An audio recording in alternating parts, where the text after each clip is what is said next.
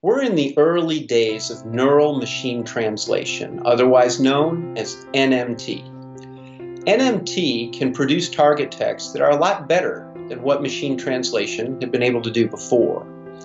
That means that getting our clients, our bosses, and other stakeholders to buy in to the added value of what real live human translators can do is going to become increasingly important, both for individual translators and for our profession as a whole.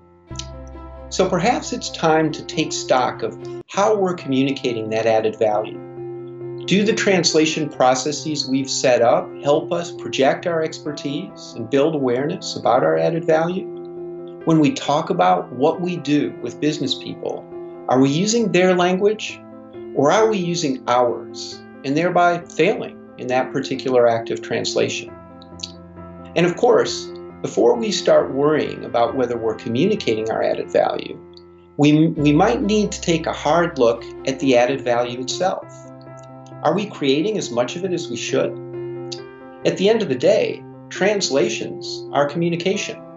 In business contexts like the one I work in, what your client wants is effective communication across all their languages. That's where their added value is.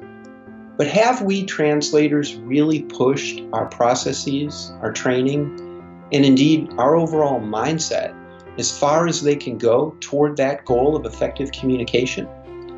Because if we don't, NMT might well ultimately end up standing for no more translators, or at the very least, not much translating. So why don't we explore another option together, adopting a high ambition mindset that aligns our processes and our training squarely on a no excuses commitment to effective communication in the target language.